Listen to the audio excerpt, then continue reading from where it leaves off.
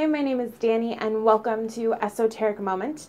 Today I am doing a video about planning my own hand fasting and wedding. So I'm going to do this in two parts. One video will be about the ritual and one part will be about the reception.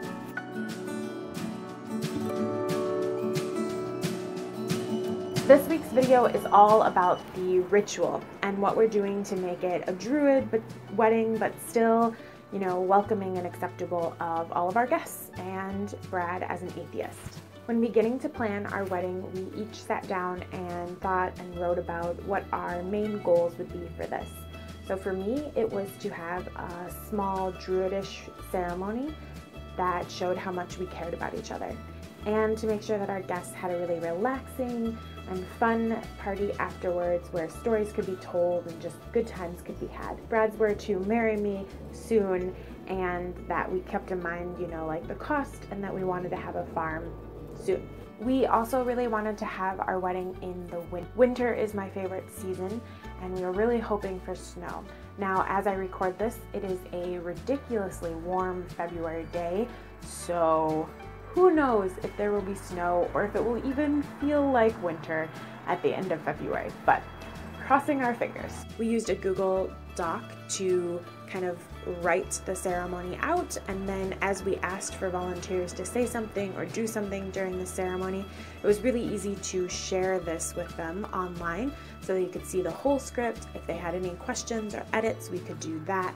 Our officiant had some ideas and changes that we incorporated, and it really made it very simple and not stressful at all to write our own ritual, and probably one of the smaller tasks that we did when planning for the wedding. Obviously, most rituals for Druidry and many pagan paths are done in a circle. So I wanted some way to incorporate that into our ritual as well. What we decided to do is to have 4 elements. These 4 elements are friends of ours who have volunteered to say a few words at the ceremony, and they will be standing in our cardinal directions with the guests kind of filling in around that giant circle. The officiant, us, and our bridesmaids and groomsmen will be in the center of this circle. Our officiant will be kind of starting the ceremony and guiding people through. He is not a practicing pagan. In fact, I tried to work with someone from Circle Sanctuary and communication wasn't so great. I sent a few emails and got a few responses back, and then when I was able to confirm the date and the location, I never heard back. I waited until after the holidays and tried again and still never heard anything. So that would be my first piece of advice as a pagan planning a wedding.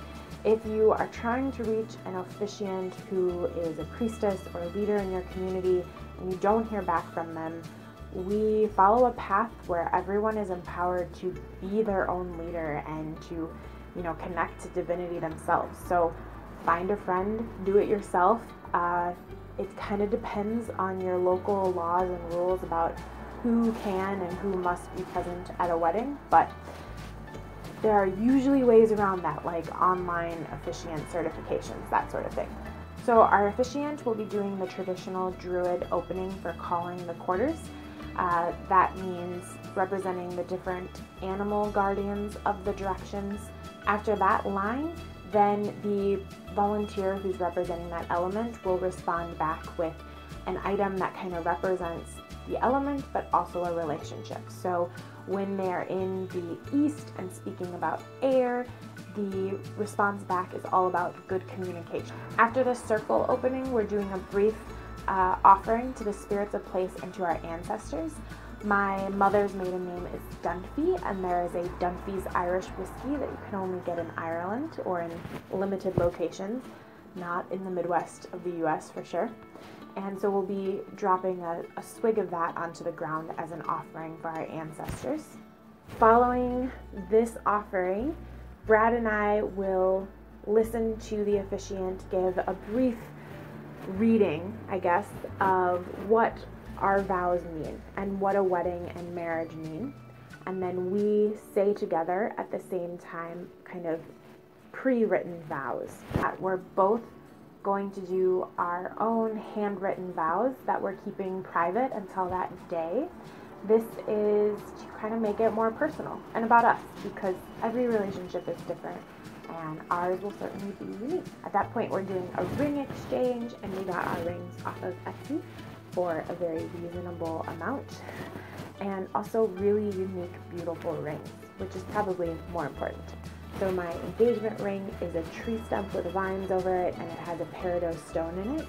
And then from that same artist, Brad's wedding band will be a tree trunk of similar design. My wedding band is kind of like a tree branch with ivy leaves. It's very pretty, and quite excited about how well everything coordinates. After that, we'll do a closing of the circle, kind of going in reverse, and having the officiant do most of that closing part, and then letting our guests leave. Now, we're really lucky because we're doing our ceremony in a public park, and we have so few guests that we didn't need to pay to use the space. We're not renting a building, and it's in the middle of February, so there aren't any conflicts of other groups using the space. The park that we're using and the space in which the ceremony will be held is a little island, and there are 2 bridges over a small kind of pondish stream area. And this is the same place that Brad proposed to me. So it's a place that's close by that we both know and enjoy, and it holds sentimental value to us already.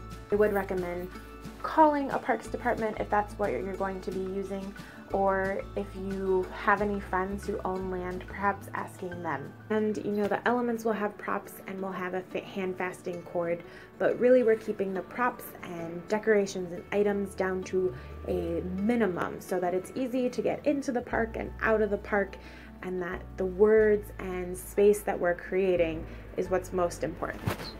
So those are some of my favorite details about our hand-fasting ritual.